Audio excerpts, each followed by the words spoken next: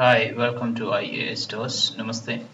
In this edition, I'm going to talk about the Consumer Protection Act 1986 and some of the amendments suggested. Now, the Cabinet is yet to take this proposal. There would be some changes through Cabinet and then the Parliament will pass it.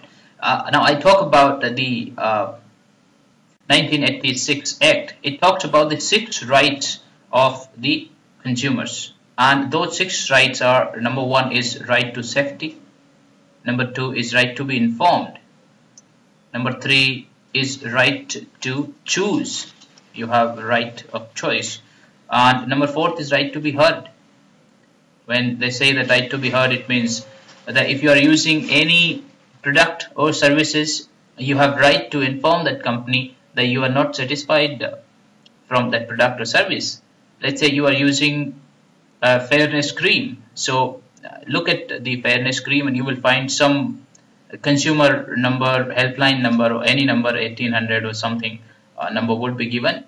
You can call them and inform them that there is a problem with the product. I'm not satisfied and all that. Then the fifth right was right to redressal. Now the last act, you may be knowing that you can approach the court. In India, there would be the 3-tier system in which you can complain against the service or goods provider, and there would be district court, consumer courts, there would be consumer courts. And the 6th right was the education, awareness. So you had right to be aware of the things, aware of the products. It seems that the last act was robust in itself, but there is one thing was missing here. Number 1 is the right to better environment, and number 2 is the strong regulator. A strong regulator was missing, because you talk about all these acts, and in all these acts you have the choice. Look at the safety or the information and everything. You see here, as a consumer, you will have to approach the court or the company. There is no body, no agency which is there to take care of the consumer's suo motu at their own. Now, this has been remedied in the recent suggestions. Here, there would be a national regulator. And the name of this national regulator would be Consumer Protection Agency. National regulator, I say Consumer Protection Agency, CPA. Now, this CPA would be headed by a commissioner. This would be headed by a commissioner. Now, this commissioner would have 5 deputy commissioners. 5 deputy commissioners. Let's say DC1, DC2, DC3, DC4, and DC5. This would be laid down in the Act itself. This would become a law. Now, the first deputy commissioner would be dedicatedly working for the safety. Second DC would work for the misleading advertisement. This person along with the institutional mechanism will look into the misleading advertisement you see each day in the newspapers, on TV, that you apply this fairness cream and 24-hour challenge, 7-day challenge, and then Grow Plus capsule, and then whatnot, all these advertisements. So this commissioner would look into the advertisements. Then third deputy commissioner would look into the standards. There are standards suggested for each and every kind of product through various bodies, through various acts. Let's say Drugs and Cosmetics Act. Let's say Codex Alimentarius for the export to US. So there are various bodies. There is a mechanism through which you can check whether a product is complying with the standards prescribed. Fourth one would look into the contracts,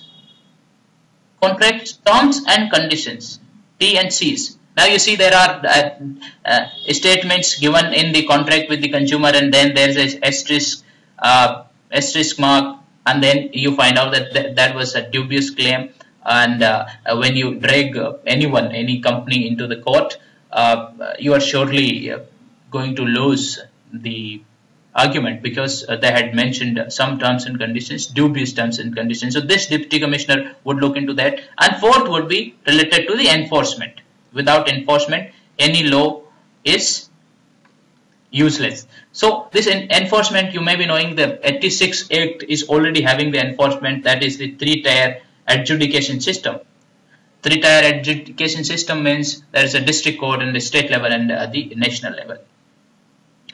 In addition to it, there would be a system of mediation, so that the court's time can be reduced. If you are agreeing to have the mediator, outside court mediator, yes, this act allows you for the mediator. And then apart from this, if the claimed amount is less than 2 lakh rupees, less than 2 lakh, then you don't have to, you will not be represented by the lawyer. Lawyer cannot represent you. To make the things very simple and easy, you can represent yourself to the court. It's already been there. So these are the mechanisms suggested in the new law, and it seems that this law will be able to protect the consumers in the changed scenario, because there is some kind of proactiveness incorporated in the act itself. Proactiveness had been incorporated in the institution which is going to be the outcome of this act. That's what I hope, that this will pave way for better consumer rights in India. Thank you very much. You can subscribe. You can like our Facebook page if you do. Facebook.com/IASTOS, IAS.TOSS. You can also join us on Twitter. You can download some of the material from our Facebook groups, Facebook/groups/SOCASP. Alright, thank you. Bye bye. Have a nice time.